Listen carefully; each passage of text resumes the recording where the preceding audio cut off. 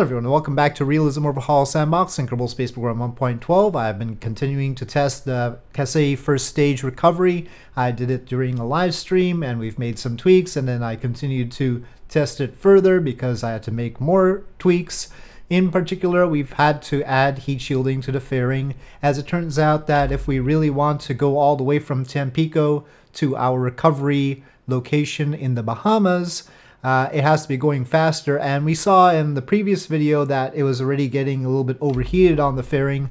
Actually getting to the Bahamas means that it has to be going faster, and therefore we need heat shielding. I have added more mass to it as a result by about 1.5 tons, and so yeah, that should be at least the tile amount.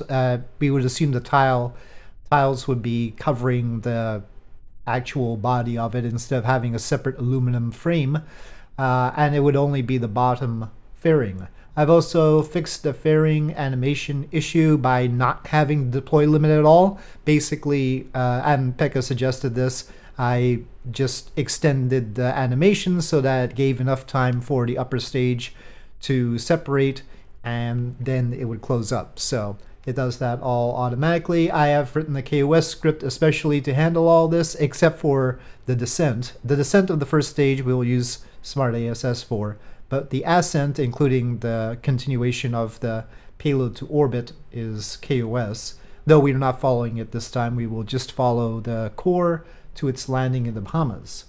And we will check that there's enough delta V in the upper stage to deliver the payload.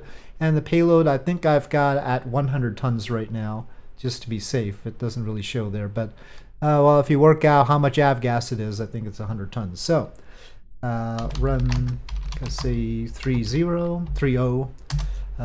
and that's because we've got 3 boosters.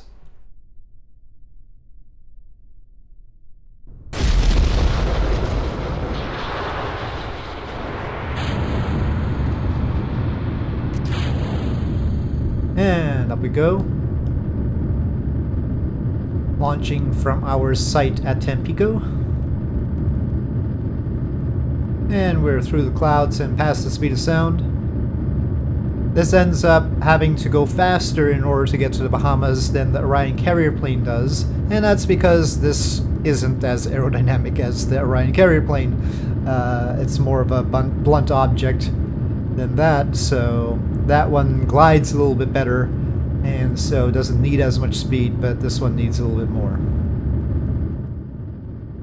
Okay, and coming up on booster sep, and booster separation.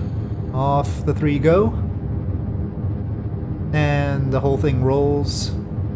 It started doing that, and now it does it as part of the KOS script. Okay, finishing up the roll, and we are getting ready to do our thing. So the engines will shut down, and then the fairing has to do its complicated deal, and then the separation.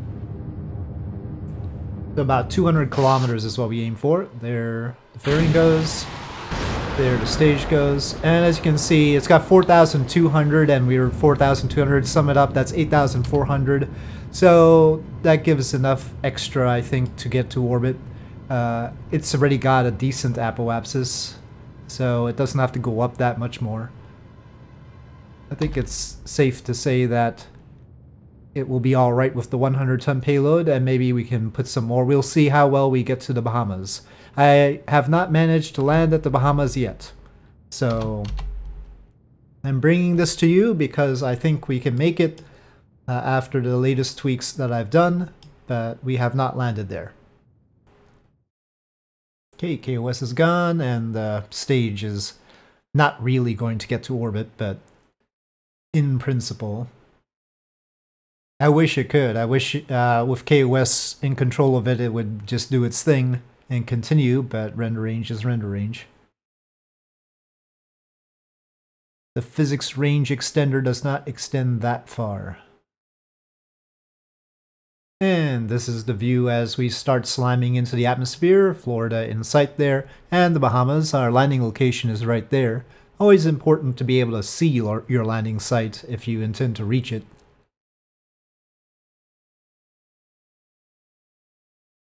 if you don't have any engine power, which we do not have. We do not have any jet engines here.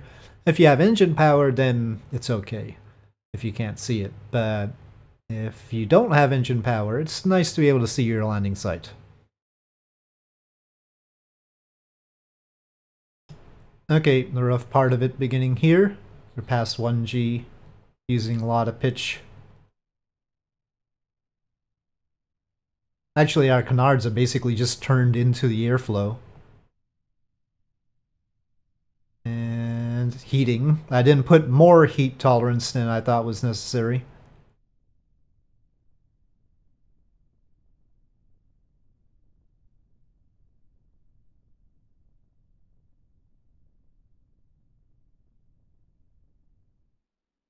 So that bounce will lead us to an apoapsis of 61, well, maybe a little bit more than 61 kilometers. And I will adjust our pitch to 24 for now. I don't know if that's a good number or not, but it's so that we don't stall on the next bounce. Okay, here we come in again. And again, we were trying to land right around here-ish. We're nominal up there with far. That's good.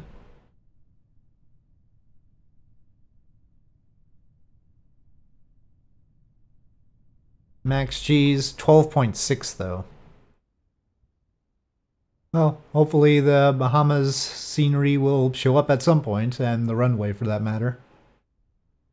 The Bahamas scenery isn't like the Tampico scenery. It's not a city yet. It's the Tampico scenery is a PQS city. It's configured differently. The Bahamas scenery is still a Kerbal Constructs thing. Well, switching to atmospheric autopilot. Should be visible from like more than 100 kilometers. Oh, there we go. More than 100 kilometers. There's the runway. But no. This takes its own time. It looks like it's a little bit low. I'll fix it when we do the PQS conversion. Turn it into scenery similar to the other ones. Okay. But we're going to have to do a loop in. Generally, it's better to come in faster than slower, because, well, slower means you don't even get to the runway, but still, I would like to make sure we actually burn off enough speed by the time we get in. We're losing a lot of speed just turning here, though.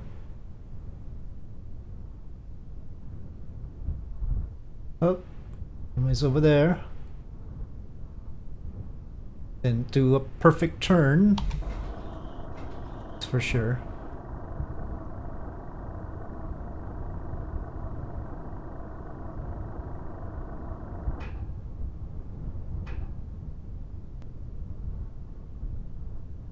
We're losing speed very, very quickly. And using a lot of pitch.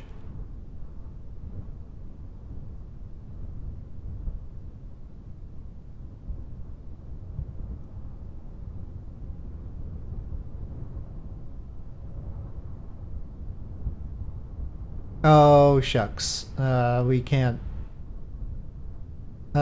I don't think we can make it to the runway. I won't be able to pull up.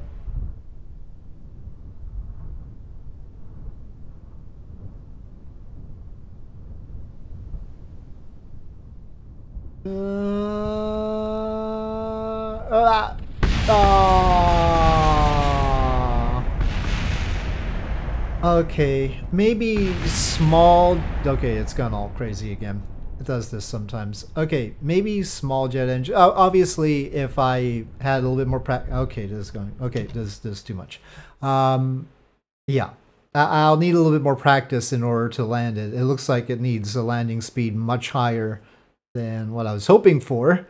That might be because of the way the fairing is with its colliders and all. I don't know how far is dealing with the fairing at all, but well, the rest of the flight seemed all right. We just need to land at a much higher speed or add more wing, of course. But anyway, we got close. and progress has been made, so I hope you don't mind if I produced another video about the Kasei rocket first stage so quickly, but I've been working on it quite a lot, so I thought I should report my results. Anyway, with this situation being what it is, I'll say thank you for watching. Hope you enjoyed this video. If you did, please do press like. If you have any comments or suggestions, please leave them in the comment section below, and I'll see you next time.